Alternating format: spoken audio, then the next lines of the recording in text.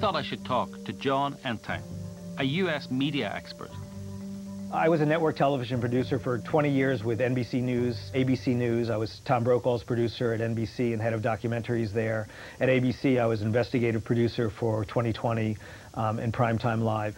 And the last 20 years, in a writing career that focuses on this nexus of public policy, media, and NGO advocacy, is one of the unexamined areas that creates the kind of narratives, shapes the ethics of the way we talk about news issues, including the whole shale gas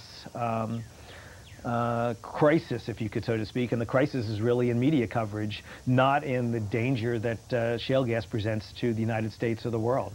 The scary part in this debate is that the media, the influence medias, the New York Times, the networks, they've adopted the entertainment style of Josh Fox. It's all about pictures that evoke this kind of anger and image. It's like trash journalism. There was a series of articles by the New York Times essentially saying shale gas was overblown, that there was a lot of skepticism within the industry, that its carbon footprint was far greater than even coal. A series of, essentially, that if those things were true, no reasonable-minded person could support shale gas. It was echoed across the internet. Headlines in newspapers around the world, discussed in Parliament. Why? Because when the New York Times reports something, the regular media considers that it's been vetted, that it's factual. In this case, it hadn't been vetted, and when someone did look at it, the ombudsman, he was horrified. He came out with 2 Sunday New York Times reports in 2 consecutive New York Times issues,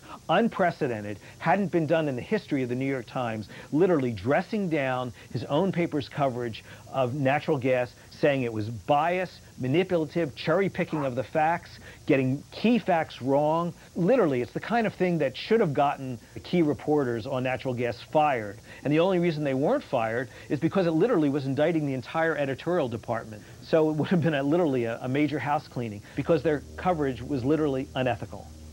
You're not overreacting a bit. I mean, this is good theatrical journalism. There's no real-world consequences. I mean, it's fun to watch.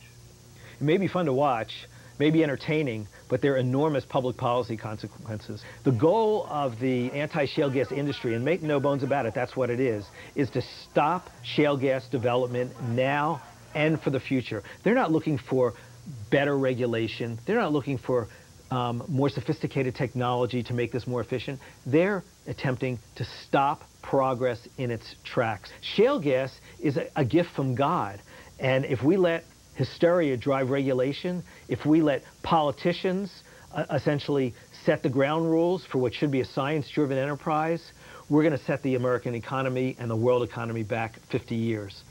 Paleolithic era, that's what we're going for.